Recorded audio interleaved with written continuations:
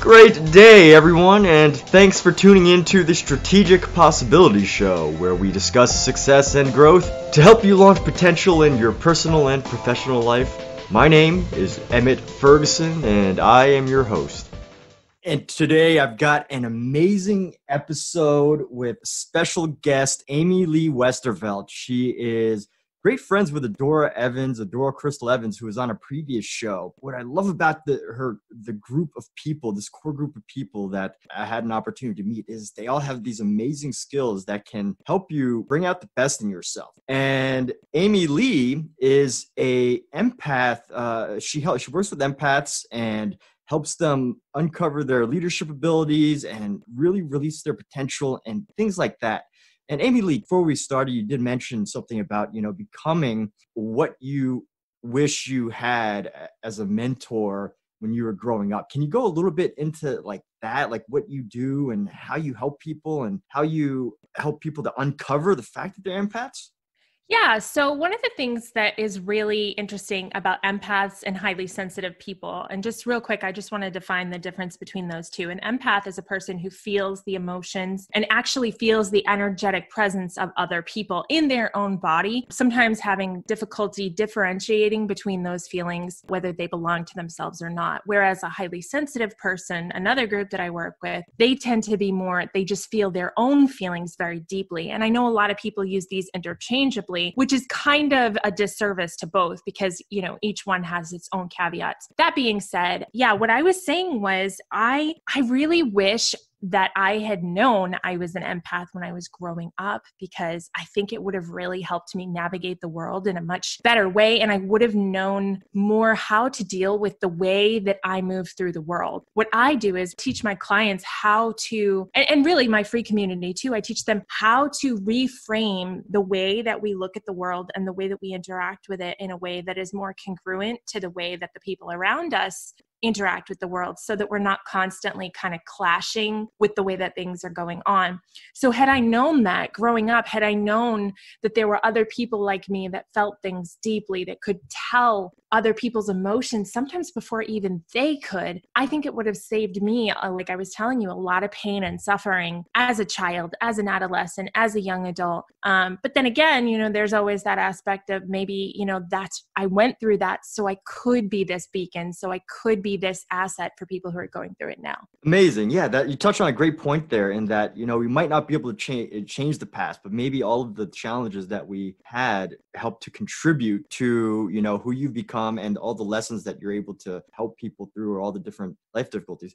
So you were differentiating between the difference between, just being sensitive to your own emotions versus being sensitive to others. What's and you mentioned as you grew up, you didn't know that you were an empath.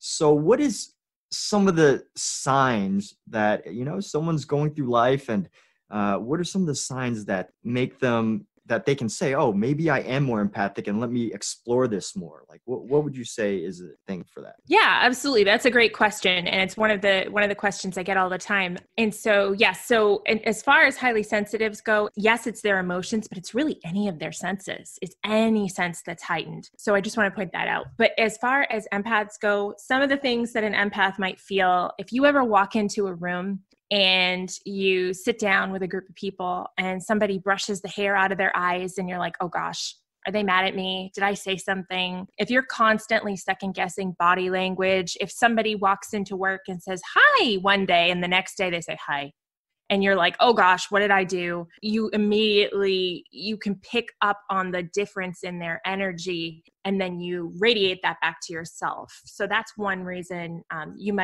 that's one way you might know that you're an empath. If you're a person who, when you watch television, maybe you have a really hard time watching things with really deep character stories. I know for me, growing up, I used to love SVU and all those Law and Order shows and Criminal Minds. And I got to this point one day where I just couldn't physically watch them anymore because I was so emotionally invested in those characters and their pain and their suffering. So that's another one.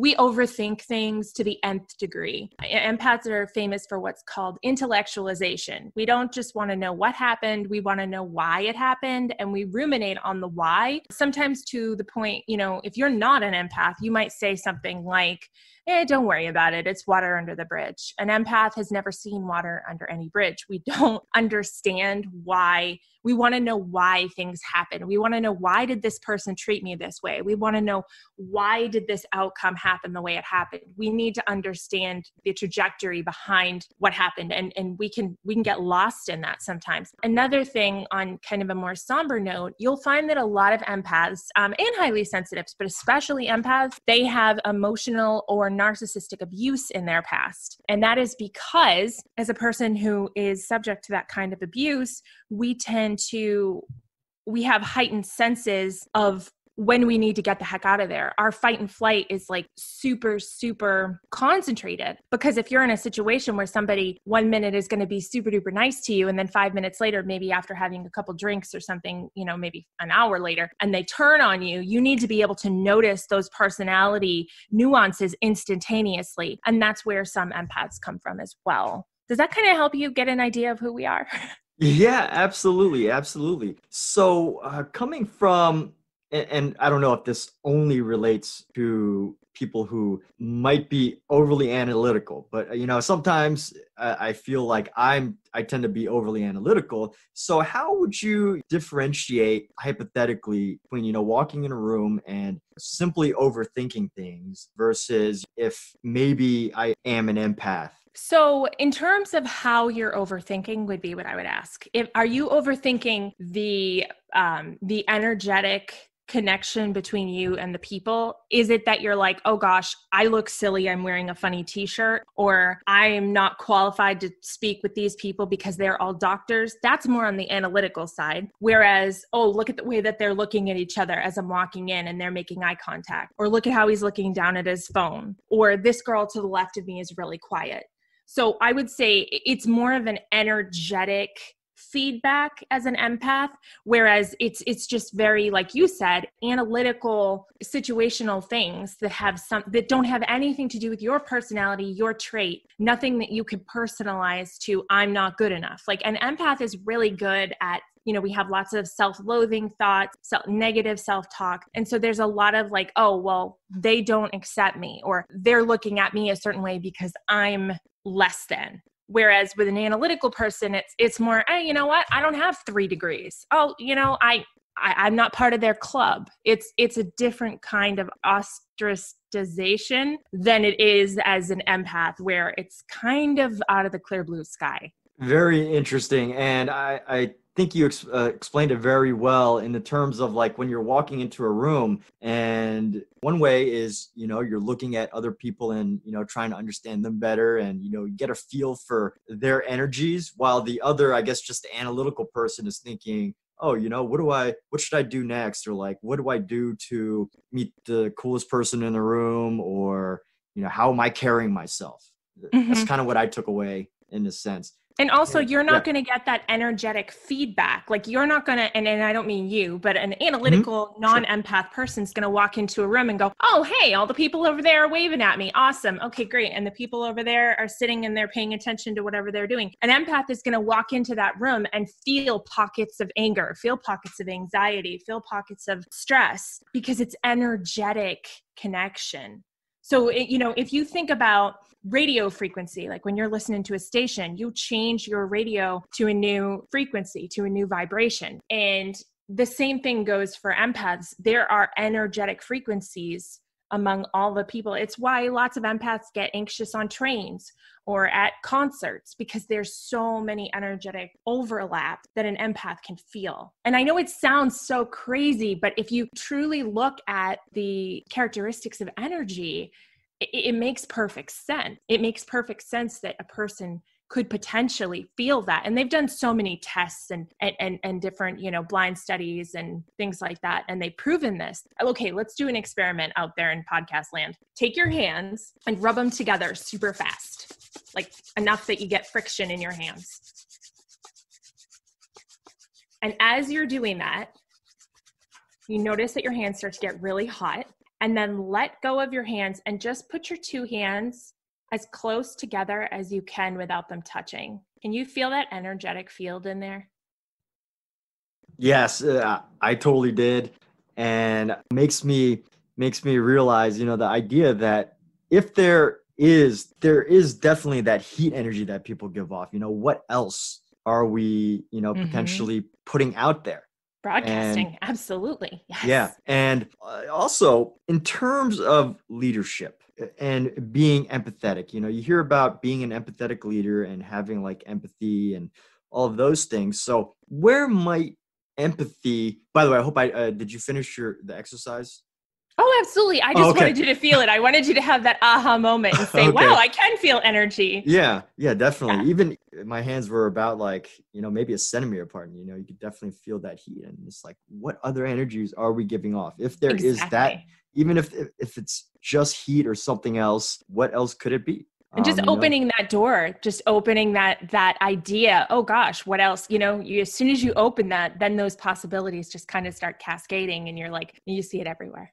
Sure. And oh yeah, so going back to leadership in terms of the whole Right. leadership thing, where do you find that empaths tend to have difficulty when it comes to leading a team or leading a project? And also on the other side of that, what are some of the strengths that they have that can really, if they were to harness it, that could help launch them? So I guess the challenges and the benefits. You are speaking my language right now because I actually have a free ebook. I'll give you the link to it to put in there so everybody can have it, that talks specifically about the strengths and weaknesses of an empath, and leadership is definitely one of those. What I will tell you, I kind of came up with this a couple weeks ago, this phrase that an empath is the only person who can be absolutely right and absolutely wrong at the same time. And that reason is because we are really determined to be at fault.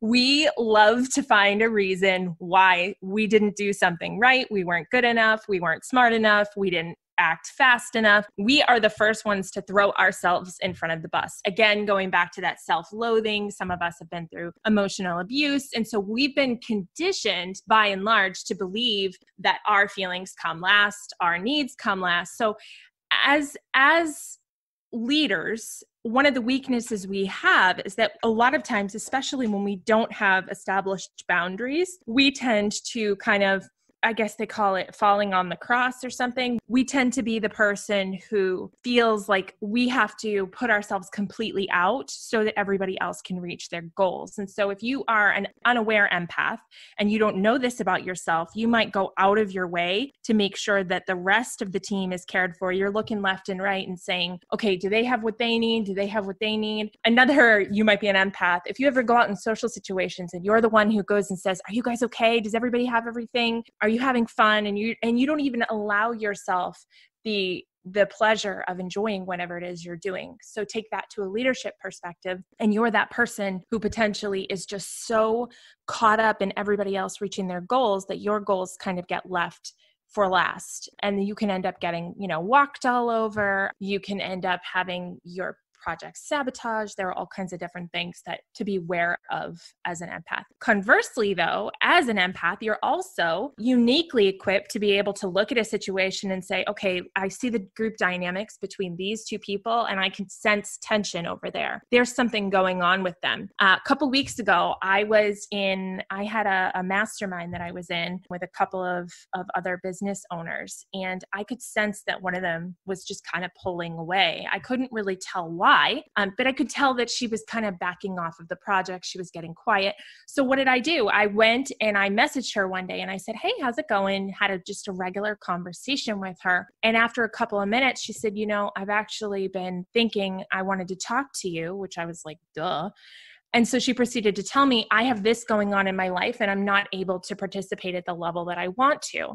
And I said, yeah, I kind of knew that. And she was shocked. She was like, how did you know? I said, well, I could feel it in your energy. So in some ways, we're very good at looking at a situation and saying, okay, this needs to change. This person, I really see this person's potential, but maybe she's confused about the situation, or, she's looking at the way these two people are getting along and I can tell that there's kind of some triangulation going on. So there's a lot of different group dynamic pieces that you can see as an empath that maybe you couldn't if you weren't. Very interesting. So definitely, I even think that a lot of the weaknesses, or not weaknesses, but the challenges that they have to overcome, in terms of thinking about everybody else's goals and everything and not focusing on your own, I think those can also end up being strengths if you can harness it in the right way. Oh, And absolutely. Yes. it sounds like it's a very helpful thing to have to truly understand, like, group dynamics, if you're able to manage it and be able to really focus on that strength. So, thank you for sharing all of that. So in terms of how to develop leadership or more empathy, because I think that's a big thing in the workplace nowadays, I constantly see articles on LinkedIn and business leaders talking about empathy and everything. So take a super technical person. For the most part, I think we assume, and I don't like to generalize, but we consider that engineers and technical people are technical, they're analytical, they're brilliant at what they do, but they don't always have that empathy. So what is something that they can do that might at least help push them in that direction to become better leaders through empathy? So I think the biggest thing that helps with empathy is seeing people as people. And I think that's something that a lot of us who aren't empaths have a hard time with, right? Like I know a lot of the clients that I've worked with over the years, for example, in the direct sales space, they are always talking about how they want to grow their team, grow their team, grow their team. And I always say, okay, here's what I want you to do. I want you to get a piece of paper and I want you to draw where all the people that need to fall into the different places on your leadership structure. And I want you to give them faces, and I want you to give them lives, and I want you to give them children and hopes and dreams. And I want you to, from this moment, even before you meet these people, understand that these are entire lives. These are other humans that you're potentially going to be not responsible for, but you're going to be part of their story. So I would urge, anyone in a leadership position who feels like they need to work on that empathy part, just make it a point if you have a giant team, and just to give you some background, by the way, I did have a network marketing career before I started doing this coaching thing where I had 10,000 people in my downline. So I'm not just saying this like, oh, hey, this is something I thought might work. It's something that worked very well for me. Just pick like 5 or 6 people in your organization and just either shoot them a message or get on the call with them and just have a conversation, hey, how's it going? What's going on with you this week? What's something that I can do to help you get to your goal? What is something that you're really worried about that I might be able to assuage that fear? And so I would, depending on what kind of organization you have, maybe you only have a couple people. Maybe once a week you get on a coffee chat and you get your 7 people on your team and all you guys do is sit around and drink coffee and talk about what's going on with them, and just in a very boundary centric, like I don't think you should go in there and talk about what's going on with your spouse or anything like that, but something that's a social middle ground, and just get to know people. The more that you look at people as people and look at their dreams and their aspirations, as opposed to cogs in your wheel of motion for your business, the more they're going to appreciate the business and they're going to work harder, and the more cohesiveness you're going to have within your brand and in your organization. Very cool. By the way, I hear a child in the background. How old are they? Oh, yes. So I have 5 children under the age of 8. Okay. Yes. And my son is, he's going to be 9 months on the 21st, and my husband is changing his diaper. So I apologize for the screaming. That's so cute. Yeah, no worries. I was just curious, it's so interesting. All right. So what I really liked about that, what you were just saying, is that literally writing down the story of people, it sounds like it's not like this complex, like how do I become an empath? It's literally like, taking someone who probably would benefit from writing things down and, using that as a tool to get to know people better and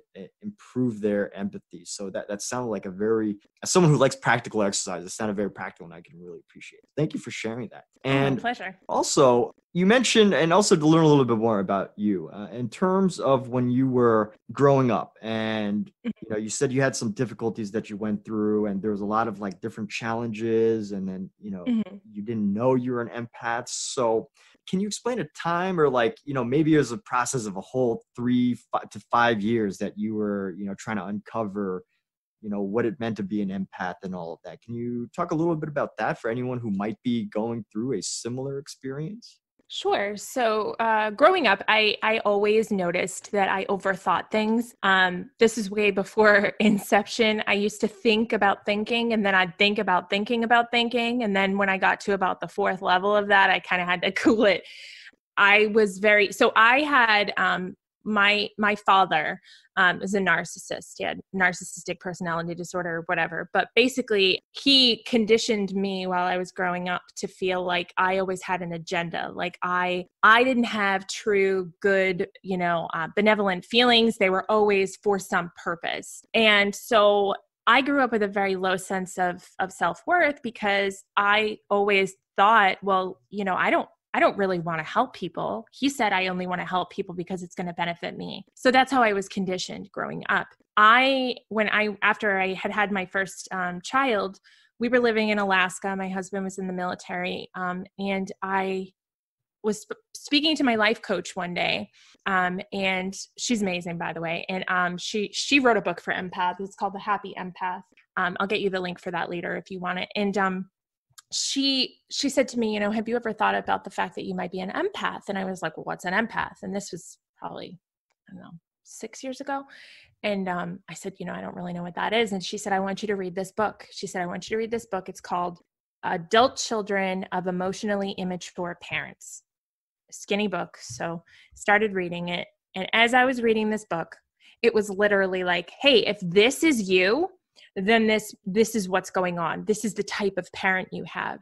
And if I could just, I don't think I can put into words the quantum healing that happened from reading that silly, skinny little book, because it went from, AmyLee, this is your situation, and something you did in that situation caused this outcome, versus, hey, this is a type of parent and this is how they act.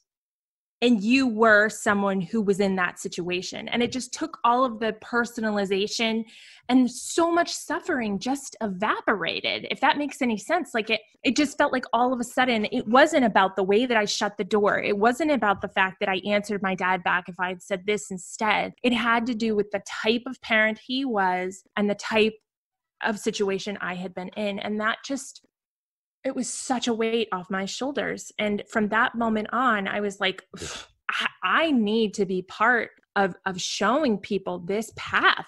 And then I proceeded, once I got rid of that, it was crazy, because then I manifested, multi-millions of dollars. I got my husband out of the military. I bought my dream home. I created the life that I'd always desired, because I didn't have this ball and chain of suffering anymore. So I would say it was definitely really a significant moment for me. And that's kind of what I try to provide for my clients at this point. And just even the people in my community that don't work with me, but just hang out in that energy, is just that idea that, yeah, this isn't about the way that you behaved. This is about, hey, you were in this situation and that's how you dealt with it.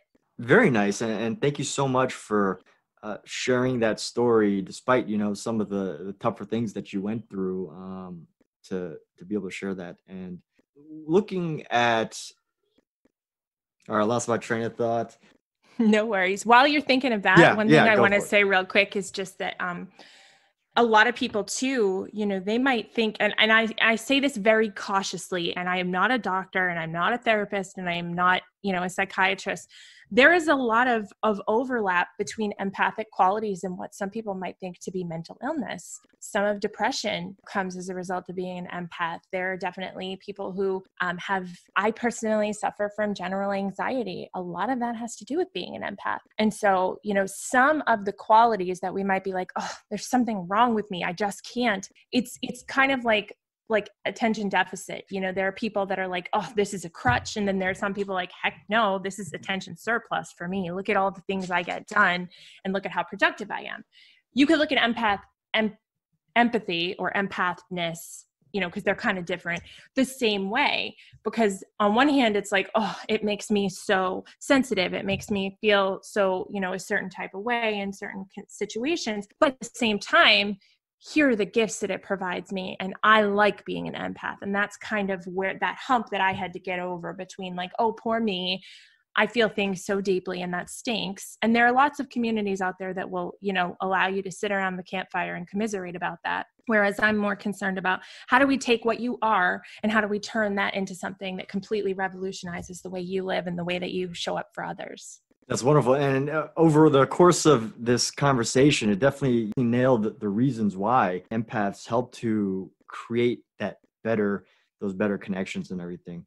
In terms of like coaching and everything, in one area you're coaching people who are empaths and everything, but how can someone who maybe they're leading a team who maybe isn't naturally empath, what would you say about them, how they could work better with empaths? Well, I think it's kind of a double-edged sword, because on one hand, I think that the tectonics between them and the empath, if they're a little bit, rough, are probably by design so that they can learn the way that an empath is. And it's probably kind of part of their journey to become more empathic. So if you find that you're like, oh gosh, this girl's just so sensitive and I can't figure out how to navigate that, that might be by design as part of your journey. But that being said, I have a lot of business friends who are like, oh, I'm not a mindset coach. This isn't where I shine. Like, I'm the business person. I'm all about the analytical stuff.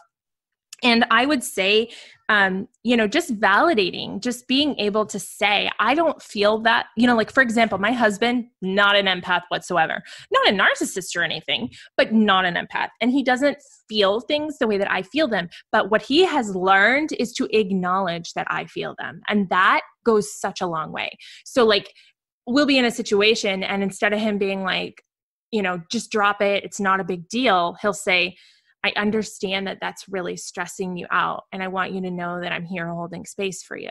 So even though he doesn't feel it, he's still acknowledging that I'm feeling it. And that makes such a difference. And sometimes he'll coach me too. And he'll be like, okay, instead of saying this is how it is, try saying this is how you feel. Because he's right. It's how I feel about the situation. It's not necessarily the situation at base value. And that actually has helped tremendously with our interpersonal communication with each other, because I tend to, project my feelings about a situation onto it. And he gently reminds me that that's your perception of it. That isn't necessarily how, like, sometimes I try to tell him how he feels. And he's like, no, you think I feel that way, but this is how I actually feel. And go ahead, do me a favor, let me decide how I feel. Yeah, thank you for sharing that, because my girlfriend, I think she has some empathic qualities, and she, she'll like start laughing at certain points in movies, or like just start bursting into tears. And sometimes, I'm looking at her, I'm like, okay, how is she getting that much feeling from what that character is going through? And, you shared some very helpful advice there. Sometimes you just got to watch the movie with them and then with her. And then sometimes, maybe exactly. It's interesting to learn, like, what questions can you ask her? So that was very helpful. Thank you. And okay, what about, and this is, I guess, more of like a social thing in terms of, men feel as if maybe, being emotional and empathic might display weakness. And, what do you have to say about that, just out of curiosity? Well, my husband happens to be an Army Ranger. Well, okay, very cool. And he is one of the most sensitive people I know. He is I'm the breadwinner. He's the one who takes care of the kids. He does all the cooking, the cleaning, and he is super in touch with his masculine as well as his feminine side. So what I would say to that is be very cautious of entangling, or enmeshing is a better word, enmeshing the masculine and feminine gender with masculine and feminine energy, because masculine and feminine energy exists inside of all of us. The masculine energy is that push, that let's get it done, let's check the boxes. The feminine energy is that creative, that nurturing side. Like, I know you were saying that, you were writing yesterday. You wrote, what'd you say, 20,000 words? Yeah, 20,000, 40 words. Yeah, I don't even think I have that challenge. word. That's insane. I was like, oh my gosh, I was blown away. But believe it or not, that's actually a form of feminine energy because that's creative. That's that right brain, so to speak. So I would just say that there's these movements of toxic masculinity and toxic femininity. And it's really just comes down to, are you in touch with your creative and your industrious side equally? And sometimes you won't be. Sometimes when you got a deadline, you're like hardcore on that masculine energy. And sometimes you're like, okay, you know what? I'm writing the next novel. You might be real hardcore into the feminine energy. I know when I was pregnant with my last child, I was 100% the breadwinner, but I was also creating new life. And so there was definitely this constant imbalance of like, oh, how can I be so masculine and be so feminine at the same time? So I would just caution against that. But that being said, I don't necessarily think that being in touch with your feelings is not manly. I think that allowing their feelings to take over their life, that can be kind of a canyon you don't want to fall into. So I would just urge anybody, who says, oh gosh, I want to get in touch with my feelings, but I don't want to seem like a sissy or something. I would just say, what are you trying to accomplish? Are you trying to find out how you feel? How is finding out how you feel not masculine enough? And kind of work through, what is my outcome? And then what do I want to do? What could I do to get there? And then kind of look at that and say, you know what, this doesn't feel wrong. This feels in alignment with what I'm trying. Because at the end of the day, you're doing it because you're trying to get a result. Absolutely. And I think you touched on a lot there. And the fact is, I mean, when you're a coach, there's so many different possibilities of what anybody could be going through, what their beliefs are and all of that. And, to dive deep into those areas to understand, what they believe around that. I mean, it's different for everybody. So I think what you shared was very helpful in trying to uncover, what it is that we feel about masculine versus feminine energy, and, why we believe some things may or may not be, manly, right? So that was great. And thank you so much. And I'm learning so much on this podcast from you, and you're sharing such great things. And you mentioned you had an ebook specifically to help people discover this. Like, is it like a questionnaire or is it like a guide type of book? So it goes along with what I call my Unstoppable Empath system. And it's an acronym for energy management, manifestation, personal power, affirmations, time management, healthy boundaries, and self-care. And so what the ebook does is it takes you through all of those aspects of anyone's life and shows you how an empath would interact with that particular topic, and how you can kind of make changes in order to get more out of that area of your life. It also corresponds to the chakras in your body, which is so cool. I love when universe downloads like that. And so, different parts of your body, if your chakras are blocked, and for those of you who don't know, chakras are just fancy word for energy wheels, right? Back to that energy again. If any of those are blocked, then you might find issues in that area. Some that most folks tend to really enjoy the healthy boundaries section, because they're like, you wouldn't believe how many people just don't know what they're, I'm using bunny quotes here, allowed to allow in their lives. Like, I've had so many people come to me and be like, I had no idea I was allowed to have these kind of boundaries. And I remember when I was that person who was like, I'm not allowed to be angry. I'm not allowed to feel this way. And so that is something that I think really, truly helps a lot of people. And I made it free because I just think that it needs to be, I think everybody should read it. If not empaths, then people who love and spend time with empaths for sure. Yeah. And it sounds like that the book that you share is like an eye opener in terms of at least helping to reveal these ideas to people and help them find it within themselves, in a very, condensed fashion. I don't know how long the book is, but I imagine that it's, pretty straightforward. Yeah. Okay. Very cool. And yeah, I mean, this has been absolutely wonderful. What else are you working on? Are you primarily a coach nowadays, or you building that business? I have a coaching business and I do coach folks one-on-one. I'm very selective about who I coach one-on-one because I truly believe that I need to be soul aligned with the clients that I work with. It needs to be somebody that I genuinely know that I can help. I don't just take whoever knocks on the door. And I think that's a really important part of the kind of coaching that I do, especially being an intuitive. So that is one aspect. But I have a course which corresponds to my ebook, which teaches you how to move from that unempowered, anxious empath to abundant and aware and all that juicy stuff. So it basically takes you through those 7 sections of the empath acronym and shows you how to kind of tweak those a little bit for yourself so that when you come into, like, for example, manifestation is something that empaths are uniquely talented at. We are so good at manifesting in terms of the law of attraction, but it's also something that because we have such low self-worth, we don't believe we deserve things, we end up manifesting the opposite of what we want. So it's kind of more like, instead of saying, and excuse my language, but I'm going to say it, instead of saying, I suck at manifesting, what we're really doing is I'm really awesome at manifesting things that suck. Do you see the difference? Yeah, that was a very good way of putting it. Yeah, exactly. And so that part of the course teaches them how not to do that. So anybody can take that if it speaks to you, or if you are married to an empath, or, you're dating one, or you have some in your downline or in your business. It's definitely a good resource to have. Wonderful. And I think it's so cool that you were able to turn the word empath into a pretty comprehensive acronym for the things that are involved with. Great. Just from like that, I guess, that technical perspective, of building that brand and that business, how long did that take you? Was it like overnight, or was it like? Oh, it was intense. It was intense. Yeah. I was sitting on my bed and all of a sudden I just heard, guess what?